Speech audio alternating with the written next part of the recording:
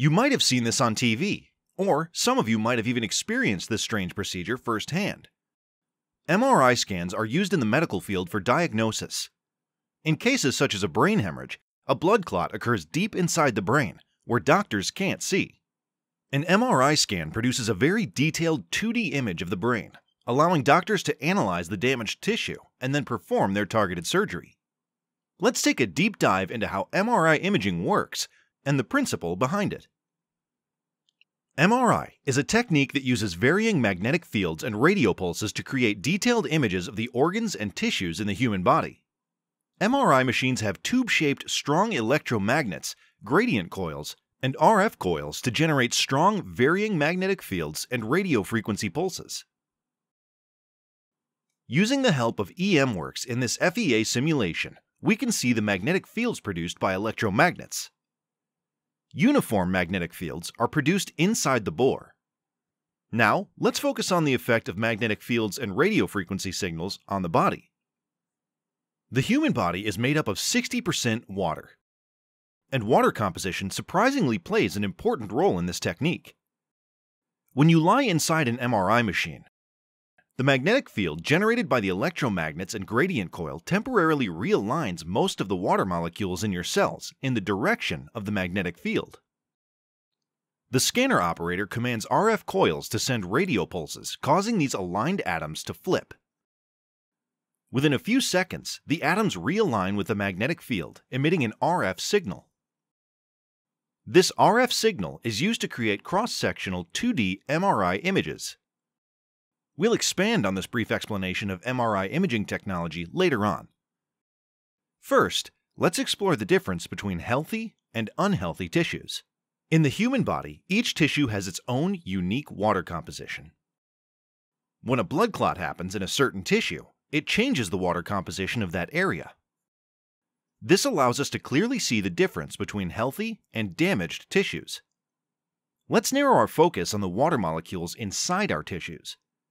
The water molecule has two hydrogen atoms.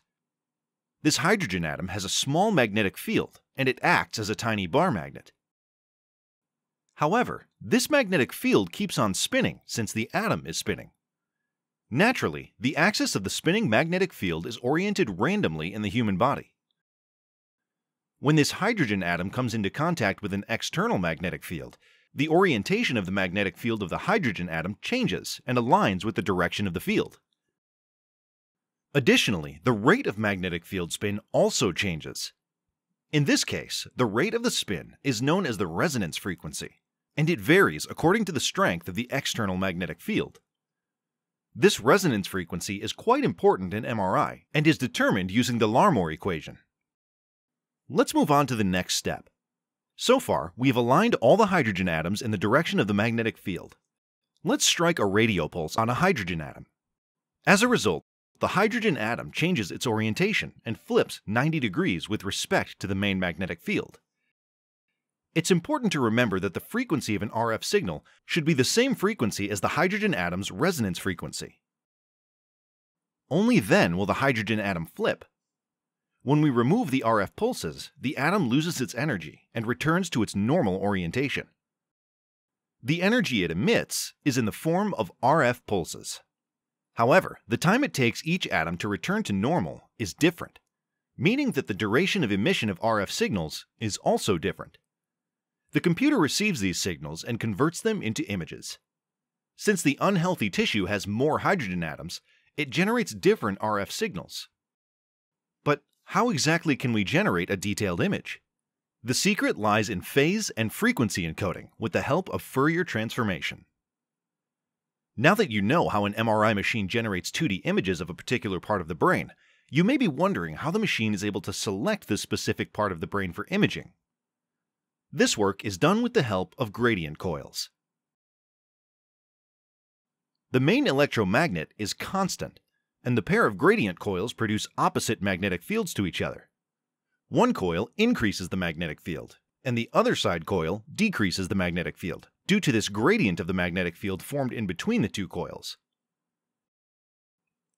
There are three sets of coils for the X, Y, and Z directions.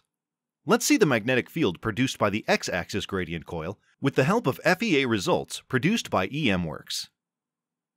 These results show us that variation in the magnetic field gradually increases from one coil to the other.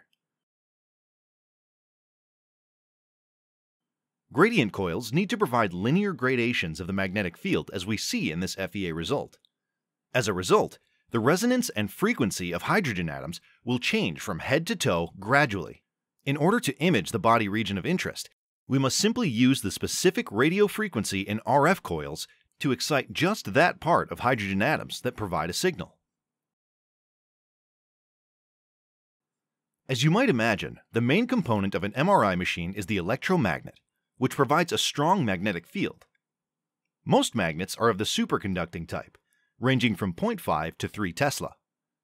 The superconducting magnet is continuously on, from the time of installation to the time of decommissioning. The magnet is 100 times stronger than small household magnets, such as those found on refrigerator doors or in children's toys.